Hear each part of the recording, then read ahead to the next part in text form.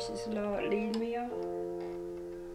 It used to be your great grandma's favorite song. You're my great grandma. Mm-hmm. So it's your favorite song? It was her song. No, you're my great grandma. No, well, I'm your grandmother. She was your great grandmother. She my mother. No, you're my great grandma because my grandmother's Jackie. It goes. Oh. Yeah, you're my great grandmother. Well, your great great grandma. Let the words of the Lord fall on me.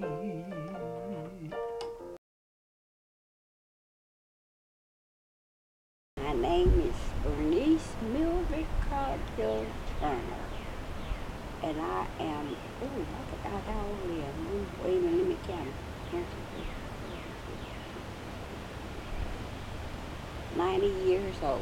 Everybody just loves having her around. She's bubbly. She's fun to be with. She can mix with any group, the young, the old, the middle age. She has good conversation with them. She loves to dance. So they just enjoy her company. So sometime after 2005, the dementia came on. It's not like at stage 4. I would say still beginning stages, because there are people that can have a conversation with her and never even know that she has dementia. Well, what was your job at the post office? Doing that mail. But see, we were supposed to throw 4 trays an hour. Go ahead with your bad self. And when I got tired, I just crossed my legs and went to sleep. And the supervisor, if he looked and saw the postmaster standing around nearby, he would get upset. Oh, I better wake up. He comes flying. The postmaster say, leave her damn alone. Ooh. She stick more mail than anybody I ever seen in the post office. And when you check her case, ain't a piece gone wrong. All right. My case stayed full from top to bottom. It was about this wide and about this tall. That's taller than you. I know, but we had Stools. Yeah. But most of the time the stool was too short. If I sat on it, I just stood up and told them. See, here go one of them funny moments. Here's a picture of my grandmother and I in June of 2005. You can see that she wasn't blind in one eye. She wears a patch now, but back then she did not wear a patch. She did not walk with a cane, and she did not have dementia.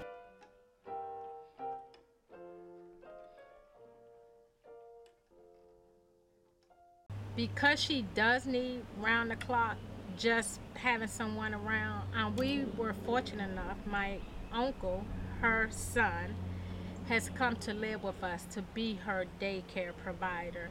So this was very helpful. My grandmother would get up in the morning, wash up, get dressed.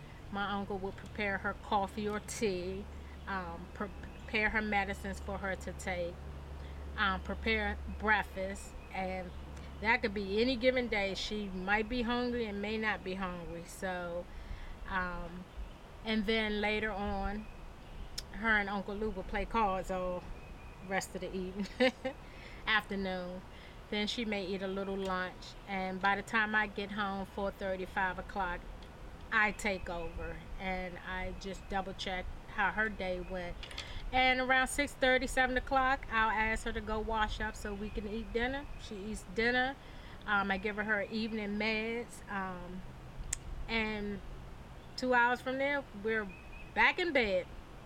She may boil an egg, and for herself, she's trying to cool it off, and she'll put it in the freezer, and she'll forget about it the entire day.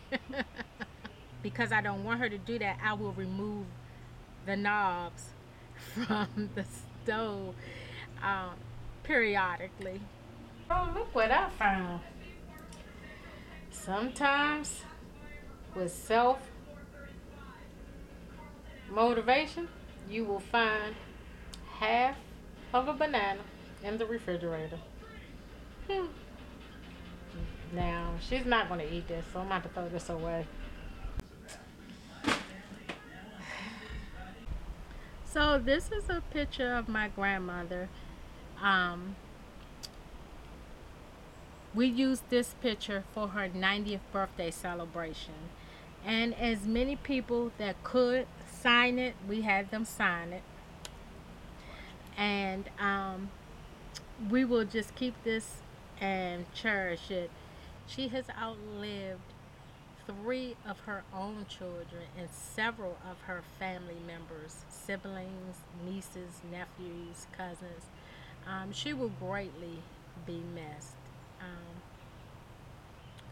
but she's lived a wonderful life, wonderful long life. God has only promised us 70 years. She's outlived it over 20. And I see 10 more years coming down the road for her.